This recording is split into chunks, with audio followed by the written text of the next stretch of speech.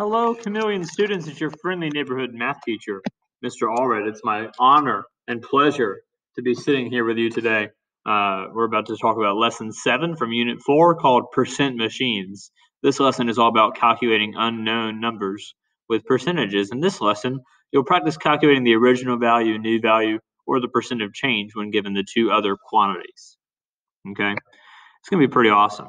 The big learning goal for this lesson is that you should be able to calculate the original amount given the new amount and a percent of change for one-step and multi-step percent problems. So it's all about working with the original value, the new value, and the percentage of increase or decrease, and being able to find one of those components when you're only given the other two components. Okay. This lesson has a warm-up, it has activity 1 and activity 2.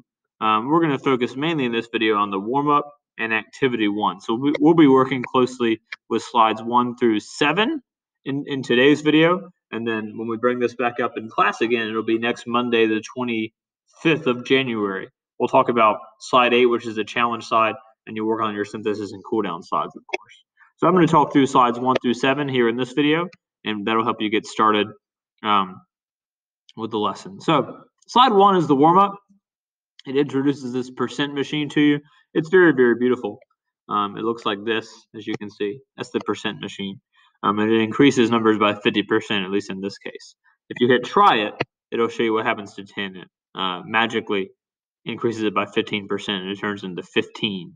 That's the percent machine. That's the whole warm-up slide. I just want you to see that. You can reset it if you want, but the numbers are going to stay the same, and it's just going to do the same thing over and over again, because that's what the percent machine does. So once you've gone and seen that on your own, go fiddle with slide 1 for a few minutes, and then come on back to Edpuzzle. So this is a continuation of the warm-up slide. It explains the fact that they've built this machine that follows these instructions. It takes an original number, the input, whatever it is, 10, 20, 30. It increases it by 50% and then decreases what the new number is by 50%. So it takes the new number, increases it by 50%, takes the outcome, and then decreases that by 50%. I want you to tell me if you think the final output will be less than, greater than, or equal to the original input. So think about a number, try 10 maybe, and think if you increase 10 by 15%, or by 50%, and then decrease the new number by 50%, would that final answer be greater, less than, or equal to the original number, which was 10? Explain your thinking there on slide 2. So go work on slide 2 and come back to Edpuzzle. Awesome job. We'll talk more about that in class. But challenge number 1 is going to help you understand what might happen. So I want you to take 20, put 20 in this machine, increase it by 50%, see what you get, and then take your new number, decrease that by 50%, and see what you get. And see if that's less, greater, or equal to 20, but also type your final answer here in this box. So slide 4 is similar. Well, I'm sorry. Rather, I want you to go work on slide 3 and then come back to Edpuzzle. Do that. That'll be good. Awesome job. Okay. Slides 4 and 5 are both challenge slides. I want you to work on those. So slide 4 says that 60 went into this machine and the number 72 came out. So 72 came out. I want you to tell me what the percent of increase must have had to be for that to work. That's slide 4.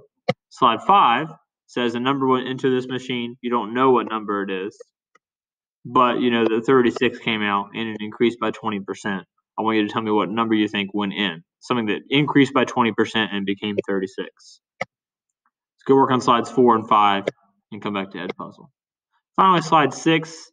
Slide 6 and 7 are kind of together. Slide 6 talks about chi. Chi used this strategy here.